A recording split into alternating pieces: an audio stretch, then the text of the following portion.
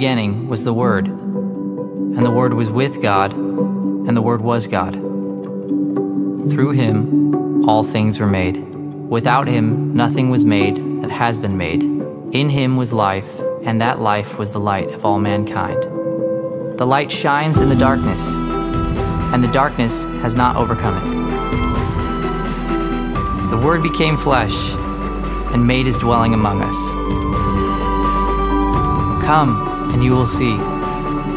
And we know that this man really is the Savior of the world.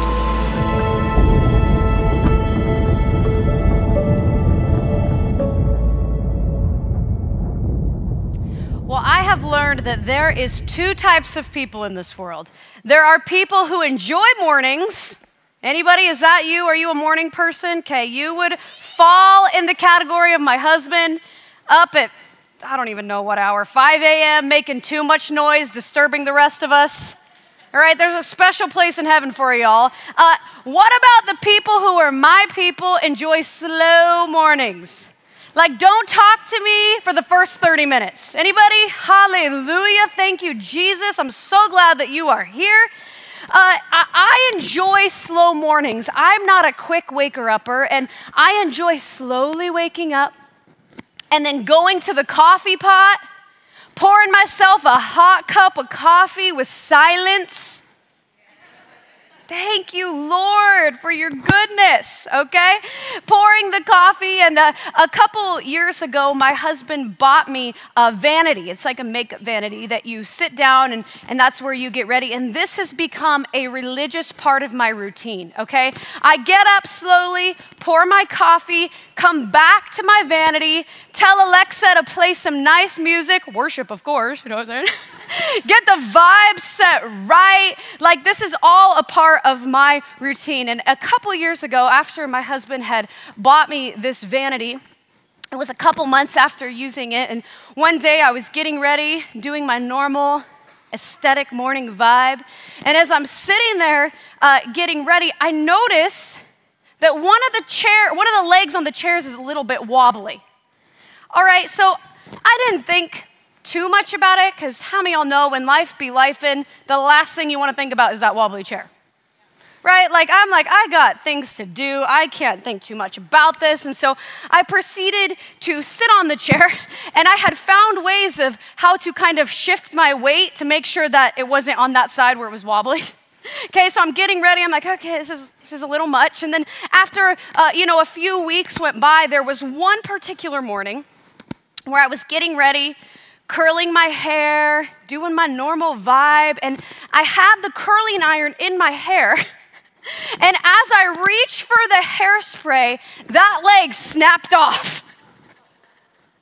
I fell over, the curling iron's like this, smacking me in the face.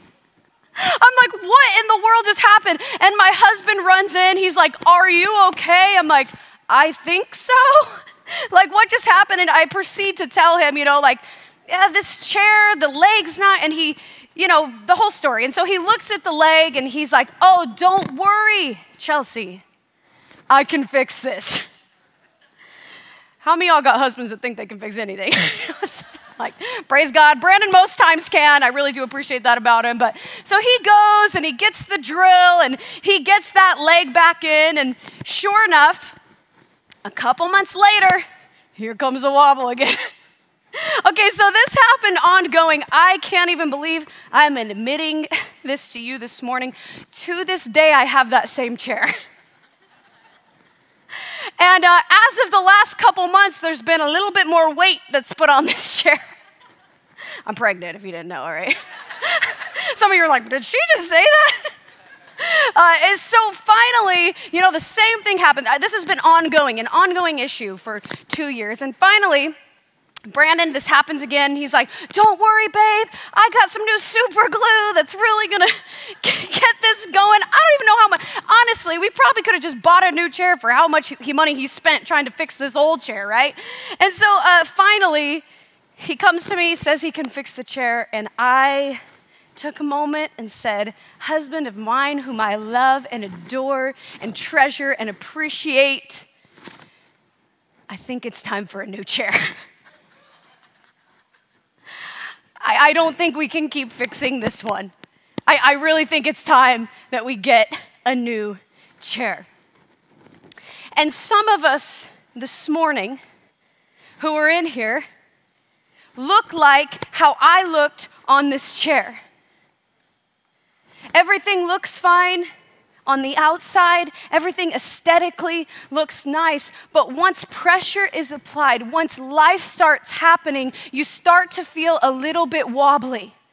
And you're trying to do the same things over and over and over, wondering why your chair is not secure. And can I suggest to you is that there is no temporary fix that could fix a wobbly chair. There's no temporary fix that can fix our life when we feel unstable. The only place and the only person that will bring true security, true new life is Jesus.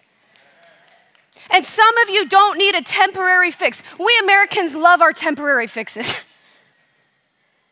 We love going to the things thinking if I could just crack the code, if I could just get this right, then I will be secure. And can I suggest to you this morning, you don't need a new fix, you need Jesus. You need a new chair, a new identity, new hope, new joy, new encouragement this morning. And the man that we're gonna look at this morning wanted a temporary fix. He had built this belief system that something else could save him.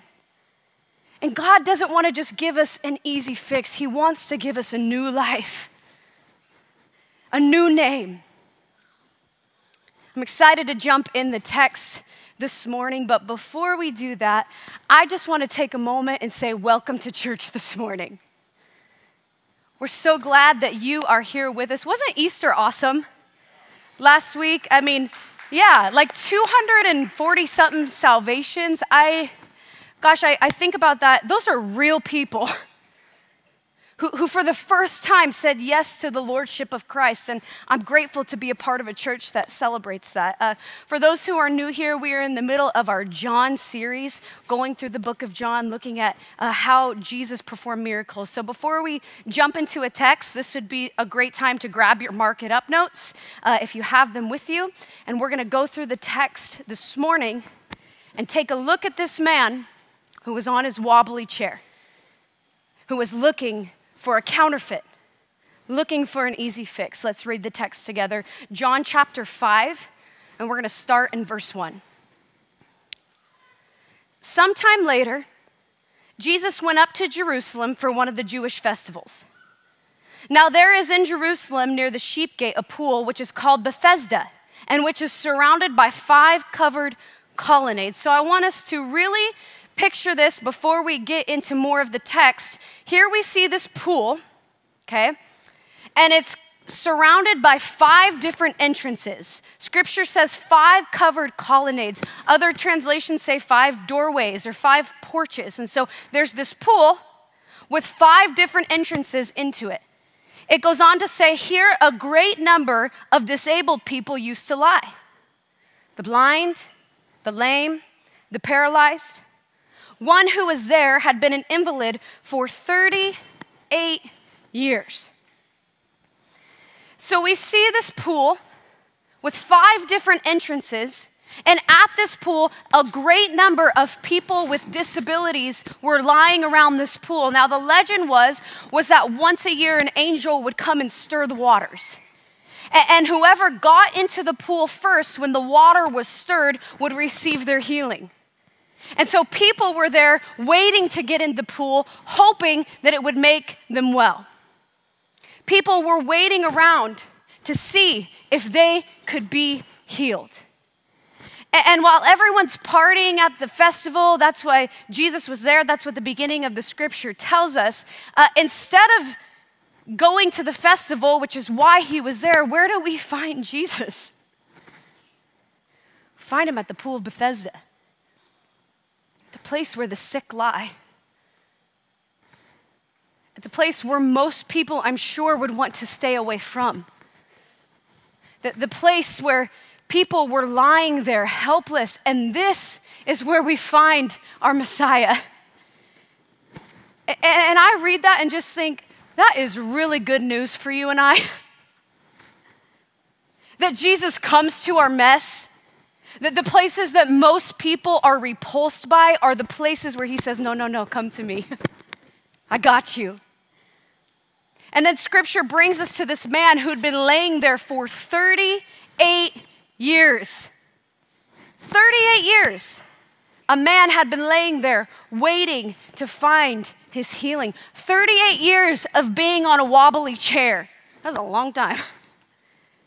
38 years of thinking patterns, 38 years of lying there. He wanted a temporary fix. He really believed that if I just lay here long enough, if I can just time it right when the water bubbles up, then I will find my healing.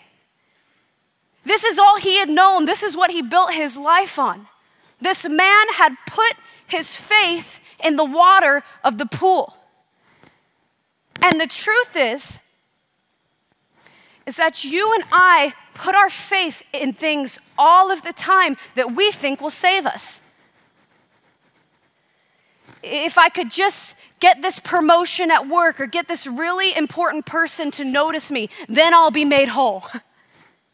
If I could just make a certain amount of money or just see a certain number on the scale, then I'll feel complete. If I just keep hitting this bottle, maybe it'll numb me enough to give life some meaning. If I could just get it right, I know, if I can just do everything perfectly, be a moral person, then I will be saved. And the reality is that there is no temporary fix. There is no counterfeit that's going to bring you wholeness. There's no miracle pool or magic trick that is going to make you well. Friends, this morning I'm here to tell you that Jesus is not a temporary fix. He is the only fix. He is the only place, the only person, the only one who can bring you what you've been searching for. Some of you maybe for decades. Searching for something, waiting for something. And here we see Jesus showing up, saying, I am the living water. I am the one who can make you well. I am the one who can give you what you've been searching for. Scripture goes on to say that when Jesus saw him lying there and learned that he'd been in this condition for a long time, he asked him, do you want to get well?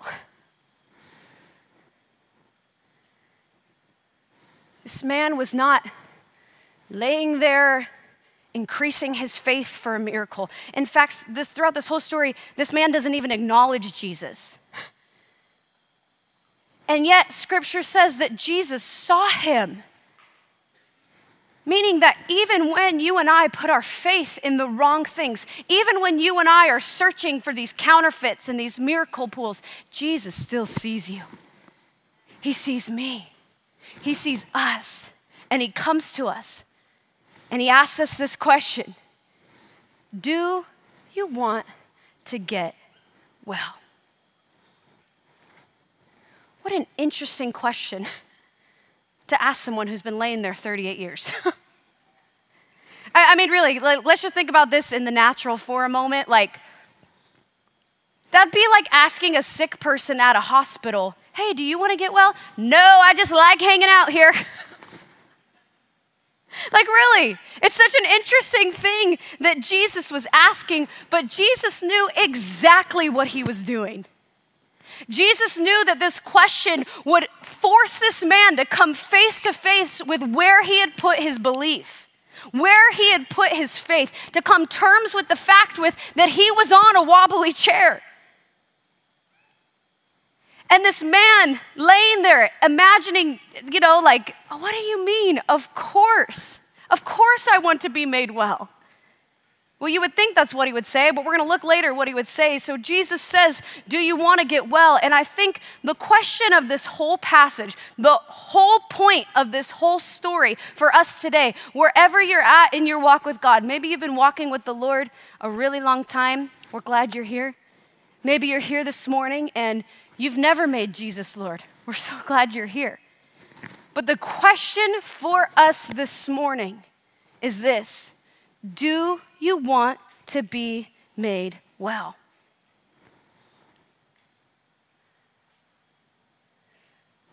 want us to sit with that for a moment. The King James translation says it like this: do you want to be made whole? I mean, really think about that for a moment. Do you really want to be restored? Do you really want to be free? Do you really want a miracle? This man continues to say, "Sir," the invalid replied, "I have no one to help me get in the pool when the water is stirred. While I'm trying to get in, someone else goes down ahead of me." Jesus asks this man, "Do you want to get well?" And he doesn't respond with, "Of course." He doesn't respond with, "Yes." He responds with, "I have no one to help me in the pool, and someone always gets down ahead of me." How many times do you and I look like this man? I'd love to walk in freedom. I'd love to walk in confidence. I'd love to be who God called me to be, but you don't know what I've been through. I'd love to do these things, but someone always gets ahead of me. And those things may be true. I don't know, but can I tell you that God knows? God sees where you're at. God saw this man where he was at. And in this moment, this man was revealing his belief system. He was revealing that he was on a wobbly chair. Now, to be fair, this is all this man had known.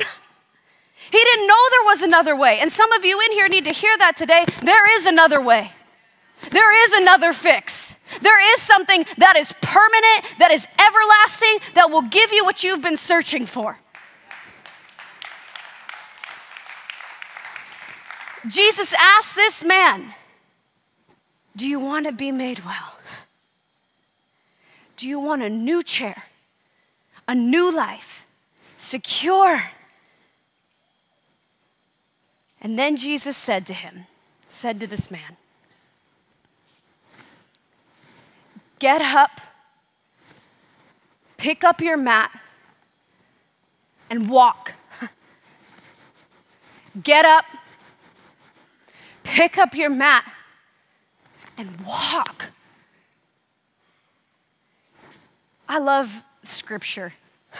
I love Jesus. Okay, like just think about this. The God who breathed the planets into place, the God who created everything, could have just glanced at this man and made him whole. He really could have just touched him and then walked away. But he loved this man too much to let him stay in the condition he was in. He knew that this would require a partnership together to get up, pick up your mat, and walk. This man put his faith in something that could not save him. And some of us are here this morning crippled by fear, crippled by anxiety, crippled with addiction, crippled with bitterness, crippled with insecurity, bound, some of you, for decades to the same pain, the same thing that happened 30 years ago. And I'm not saying those things aren't real. I'm not saying that what happened was right. But what I am saying this morning is, by the grace of God, get up. Get up.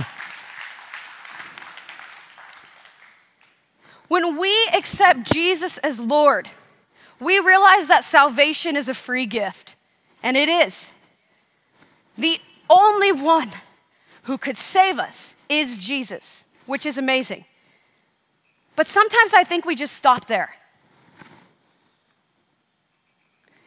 I think there's a lot of Christians, a lot of believers who have saved souls but wasted lives.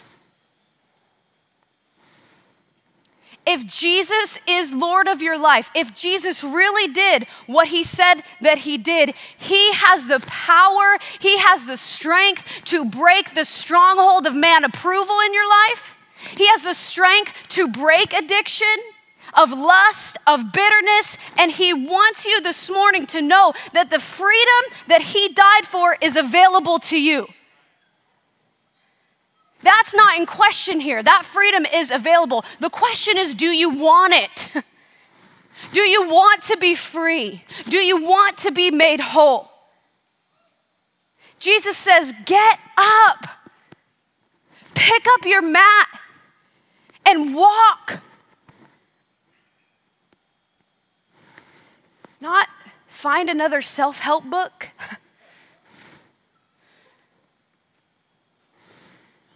Not try another Jordan Peterson podcast.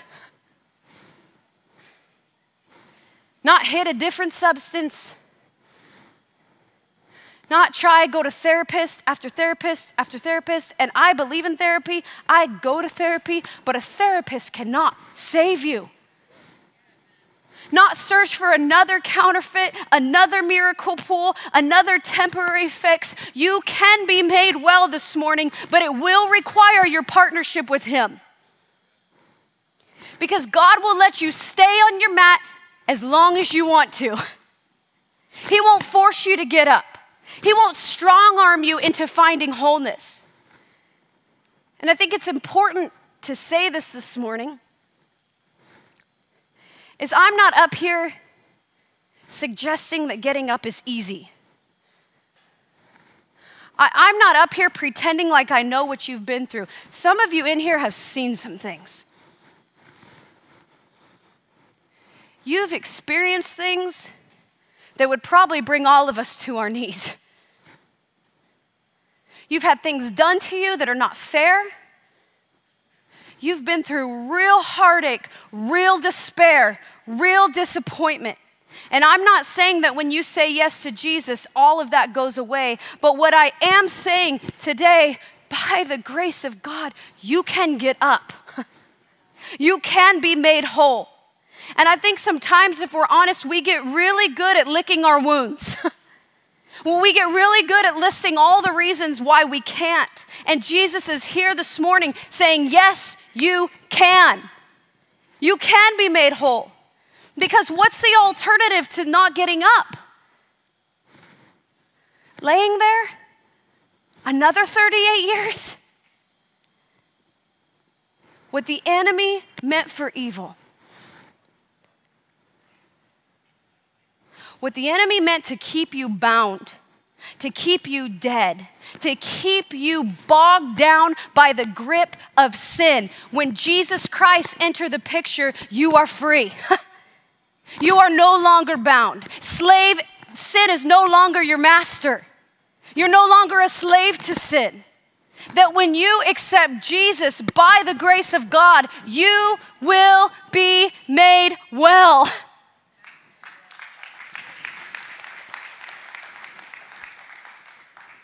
And as I was studying for this passage, I couldn't help but notice what Jesus says in between get up and walk. Like getting up and walking, that was the miracle that Jesus performed. He got up and walked. But what an interesting thing he says in between get up and walk. He says, pick up your mat. Pick up your mat. What an interesting thing to say to this man who'd been laying on this mat for 38 years in the dirt.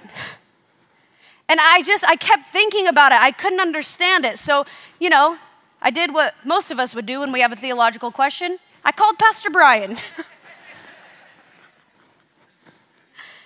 I'm like, hey, what's the deal with this mat? Like, well, why is this even in Scripture? And Brian says to me, well, sometimes not everything's that deep. Sometimes it's just pick up your mat and go. And I'm like, no. I need you to get one of your fancy commentaries and tell me what's the deal with this mat. And do you know what the mat symbolized? It symbolized that he is never coming back here.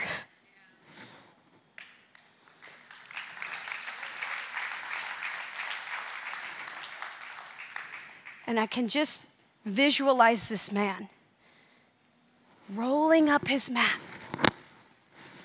the same place where he had experienced despair, disappointment, anger, and what Jesus, he could have told him to leave it there. He could have told him, just leave it behind. And sometimes we think when we say yes to Jesus that means it leaves behind what we've been through. But no, he told him to take it with him. You're just going to carry it differently. And it's going to signify what I've done in your life. Because when we carry our mat, it tells a message that I have been through some stuff, but I am not what I have been through. I have been sick. I have been bound by the pit of hell, but when I met Jesus, when I encountered the grace of God by the Spirit that lives in me, I will walk. I will pick up what once had me dead. I will pick up what once had me bound. But guess what? I am never coming back here.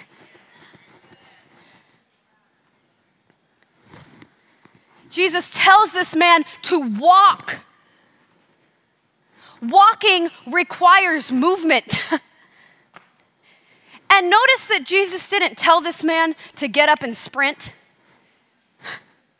He didn't tell this man to get up and run. Jesus knew that this man was coming out of a very hard season, a very long 38 years of being in the same place. And he says, hey, get up, take up your mat and walk. And some of you need to hear this morning that you just have to keep moving forward. You just have to keep putting one foot in front of the other, even if you're tired, even if it feels like you're coming out of a hard place. Keep contending for your marriage that feels over. Keep standing in the gap for your adult children until they declare Jesus is Lord. Keep taking your thoughts captive and making them obedient to Christ. Keep overcoming the power of temptation because the power that lives in you is greater. You are able to be free. You are able to be made whole. You are able to have a new chair because of what Christ has done. Scripture tells us that the old is gone and the new has come. You are free this morning. Scripture goes on to say this. At once the man was cured. He picked up his mat and he walked. At once, this man was cured. Meaning that his healing was immediate. What was different between one day and the next for this man? He met Jesus. And the healing was not partial. It was not like he only healed one leg and not the other. At once he was cured. It was immediate. And this man obeyed. He got up. He rolled up his mat and he walked. And I just want to encourage you this morning to live in such a way that the work of the cross is enough to free you.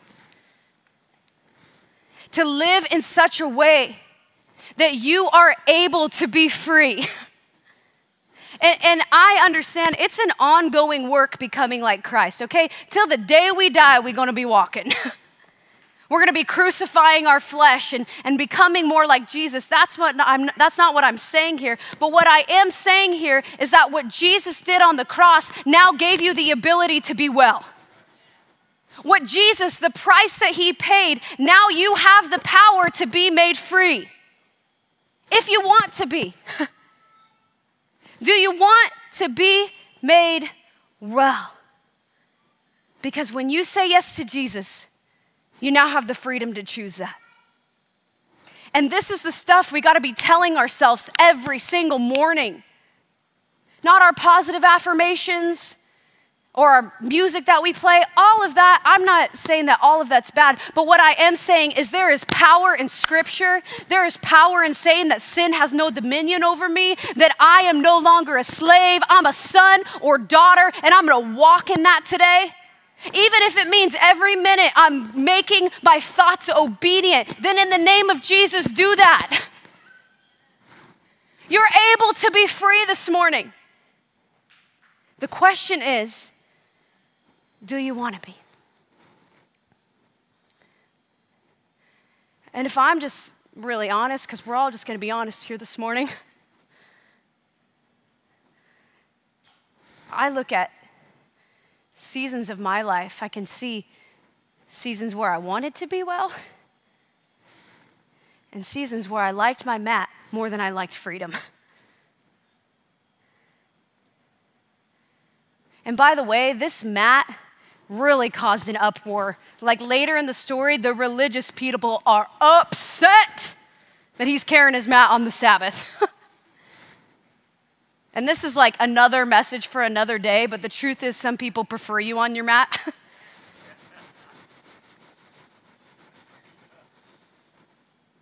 And when I think about chapters of my life where I have made a mat a home, and sometimes, even now, sometimes there's temptation to go back to that. Temptation to care more about what people think than what God thinks. Temptation to start listing all the reasons to God why I'm not adequate, why I'm not enough. And in those moments, I take a moment and think about it, but then quickly after, I have tasted and I have seen what the Spirit of God can do in my life.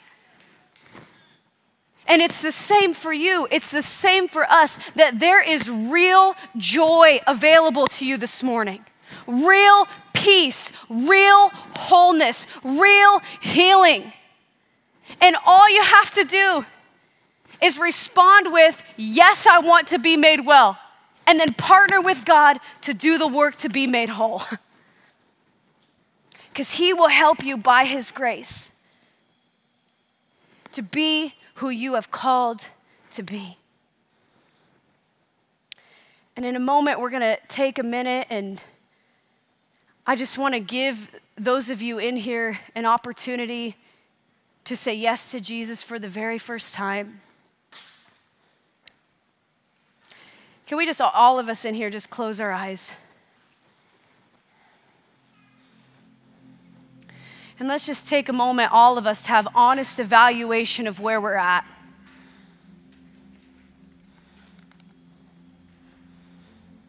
Perhaps some of you are in here this morning and you've gone to thing after thing after thing, and you find yourself in here wondering why you still aren't satisfied, wondering why you're still anxious, wondering why you can't get free of this. And can I suggest to you that the only place that you will find freedom is Jesus? And perhaps some of you in here, there was a time that you were made well. There was a time that you were walking in freedom. But if you're really honest, and maybe nobody in here knows it, maybe you are a Christian figure in your community, but if you're really honest this morning, you've been going back to your mat.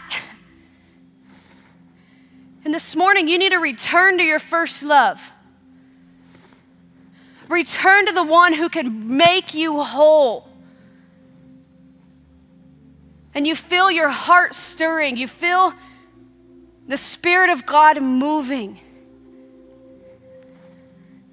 And if that's here, you are here this morning and that's you, and you want to come back to Jesus or say yes to Jesus for the very first time, would you get up?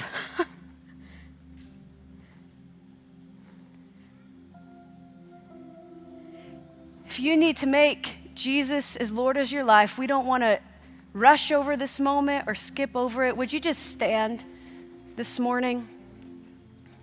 You have people who want to celebrate with you. Thank you, Jesus. Thank you. Yeah, thank you. Thank you. Yeah, thank you. Hallelujah. Thank you. Thank you. Thank you, God. Thank you, God. There's no one like Jesus.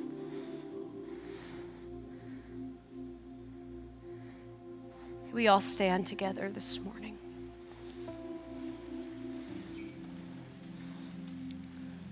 And if you're comfortable, can we all just close our eyes and lift our hands? There was once a time where we have all been this man. And I want you to just remind yourself this morning what God has brought you out of. Come on, remind yourself this morning what He has saved you from. God, we worship you today. Come on, let's just take a moment to behold the King of Kings. God, thank you that you are the living water. God, thank you that there is real healing in the place today. God, thank you for your patience with us, for the times when we choose everything but you. And yet you welcome us back with open arms. Thank you, God, for your compassion. Thank you, God, for your grace. Come on, just begin to thank Him for who He has been to you. Thank you that I was once dead to sin and now I am alive in Christ. Thank you that I have the power by the grace of God to get up, pick up my mat, and walk. We will walk this morning in Jesus' name. By the grace of God, may we go into our week being reminded of what God has done. Come and see what the Lord has done. Jesus, we give you the praise this morning. No man deserves the glory but you. And we're here today, God, to meet with you. We really want to see you move. So open our hearts as we worship you.